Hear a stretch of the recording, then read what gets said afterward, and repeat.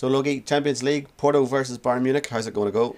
Well, Bayern Munich are the favourites not only for this match but also the favourites for the title this year, and they will take some stopping. You know, they've got a who's who on a team, and they play Porto, who have done particularly well to get this far. You know, who've had a superb record certainly at home in European competitions in recent seasons. But I really can't see them, you know, standing up to the German champions. I think Bayern Munich just basically have too many options, both in the starting 11 and off the bench. You know, they've got Ribery, they've got look. Where do you start with them? You know, they've got a who's who. They've got the best keeper at this stage in the world as well too. They're very well organised under Pep Guardiola, the man that used to be the Barcelona manager. And I really can't put a candle on Porto. Bayern Munich again will win that with ease and set them up for a semi-final, which will be a more difficult task, I would have thought.